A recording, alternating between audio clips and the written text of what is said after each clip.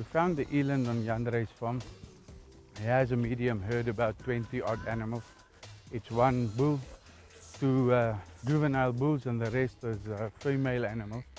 They're Africa's largest antelope. Tragopelus oryx means spiral horn. They weigh almost a ton sometimes. Eland are both grazers and browsers. They consume about 50% grass and 50% leaves. Unfortunately, on the high fells with our winter conditions and most of our trees not being evergreen, they have to adapt. They eat up to 80% grass here.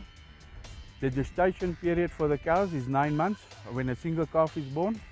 That occurs right through the year. They don't have a certain season, and they are regular drinkers when they find it. Otherwise, they consume the dew in the morning from the grass, and that can sustain them for days. They are quite large and eat about 20 kilos of dry grass a day. Eland keep in herds from 20 numbering into 100. Eland being such gracious animals and such majestic animals, they have a peculiar gait when they run. They don't have a action. It almost seems like they're gliding through the grass because of their majesty and their grace and their adaptiveness. People associate with them. People find them as therapy. They're very, very calm. So they are very popular animals to keep.